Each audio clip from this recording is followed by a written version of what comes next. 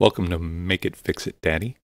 If you've found this channel, you've seen the amalgamation of all the crap I've posted, and you maybe have found this because of the Dualit toaster repair or some quad repair and creation videos. But anyways, the first couple of photographs in this video are for your reference to see essentially a wiring diagram of the underside of the toaster. And this last image is the repair I did in the original video back in 2015 that I had broken down. After nearly 4 years of use, the copper bridge that I created had worn out.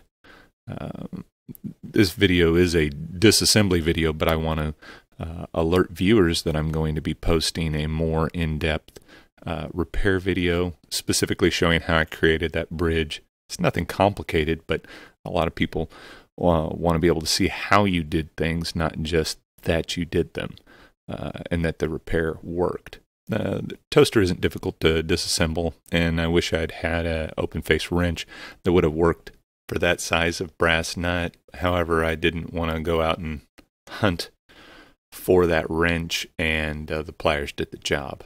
I felt that this was the simplest and most straightforward way to do it. The disassembly probably would take 10 minutes if you weren't videoing and photographing the session. So I hope this is helpful.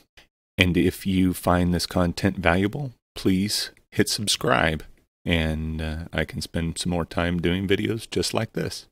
Have a good day.